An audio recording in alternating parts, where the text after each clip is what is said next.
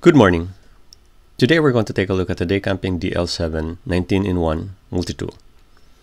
It comes in this plain brown box, and there's really nothing here other than the Daicamping branding and multi-tool pliers. So let's just take a look inside. So inside, there's also nothing much other than the tool itself, and we have here extra bits. So the bits are a Phillips 0 and a 2.5mm flat head, and then we have a T10 and T15, so these are torque screws.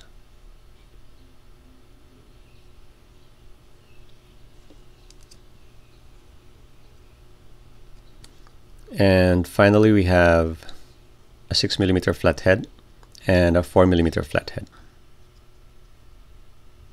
So all of the bits have ball detents, which is what's used to hold them in place. So the tool comes in this sheath, and it's pretty good, I guess. It's got a belt loop and a snap closure. What it doesn't have is a pocket where you can put the extra bits in. So in the Shell 18-in-1 multi-tool, there's a pocket here. So that's where you usually slip the extra bits in. So we don't have that here.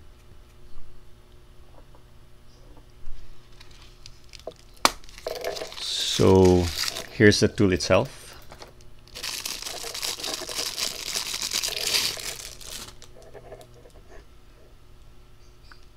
It has these titanium scales like the Leatherman Charge TTi,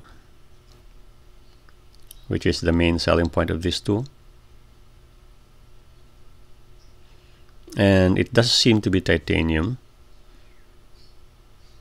It's got that grayish color and relatively warm feel.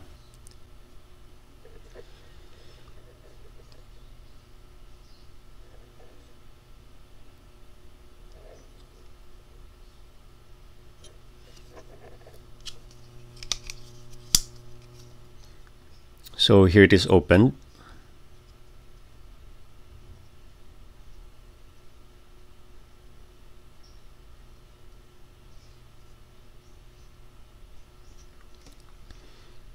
So the head is a little bit different from the typical clone. So this one actually looks like the head of the free multi-tool series. The tip is nice. No play. So we have the gripping surface here, and then the bolt gripper here, and then the wire cutters, both for the soft wires and the hard wire. And then the pivot is where you can see where it came from, so China. And then there's also this wire crimper here.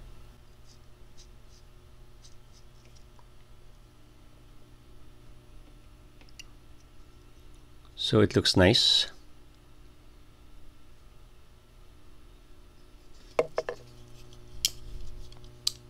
So on the outside we have these tools. So it's still a little bit stiff, but it should break in with use. So we have a plain edge knife.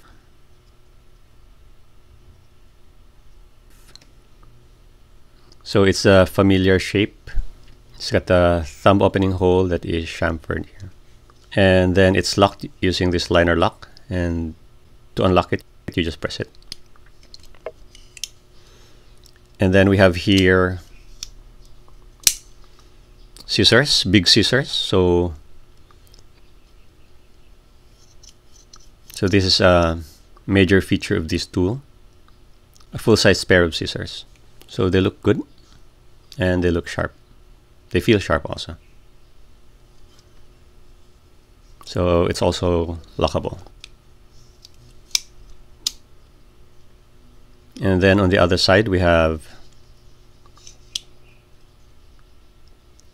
a serrated edge blade with a gut hook at the end, just like the one on the Leatherman Charge. The same thumb hole, chamfered, and then lockable. Finally, we have a saw, a wood saw, and it's got sharp and pointy teeth.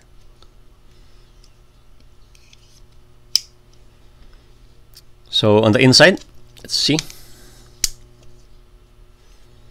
So we have the by now familiar bit holder.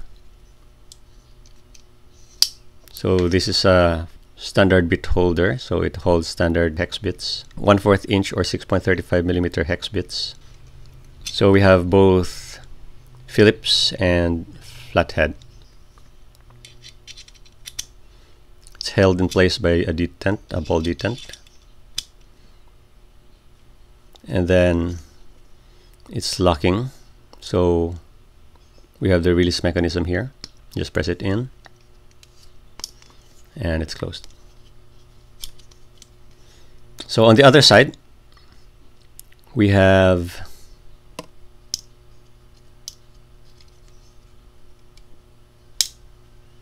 a file and a flathead. So this one is a crease cut file, but it doesn't seem to be very aggressive.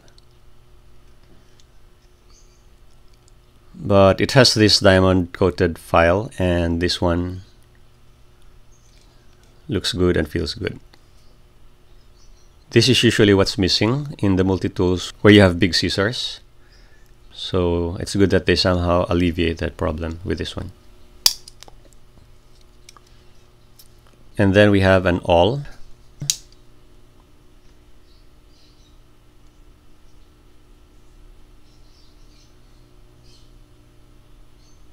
It doesn't look like it's pointy, but I can feel the point. It will definitely poke a hole if you push hard enough.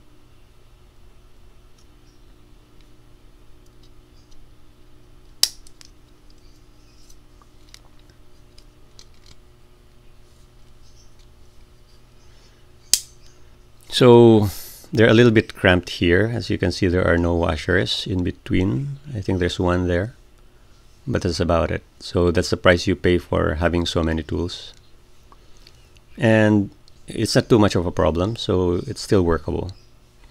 And you have here something new that you don't usually find in the Chinese multi-tools. So it's actually a bit holder for the precision screwdrivers. So we have here a Phillips head. And then on the other end, a flathead. So we just slide it inside here.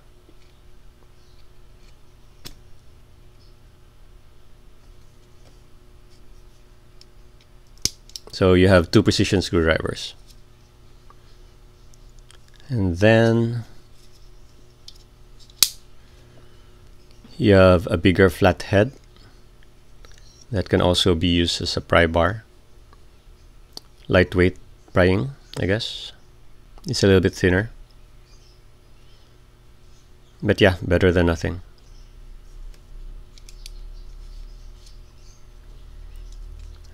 And finally, you have a can opener, bottle opener. And of course, it can also be used as a package opener. So this is pretty sharp. And then we have here a wire stripper.